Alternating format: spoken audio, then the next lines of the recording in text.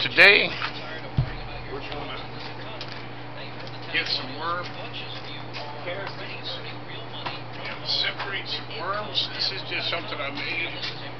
I threw it together. Do anything. It's limitless to what you can invent. Put your mind to it. We're going to put the worms in the far end and basically just turn it around and around. As you see, it's got a lip here so it doesn't come out, but like I said, it's limitless of what you can do if you put your mind to it. This right here is 1/4" screen, and on the next time around, we'll use 1/8" screen, which would be this right here. Same thing.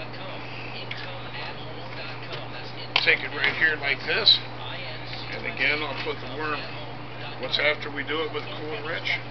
I'll take what's left and put it in here, spin it around. It works like a champ. Put a basket up underneath, and it works pretty good.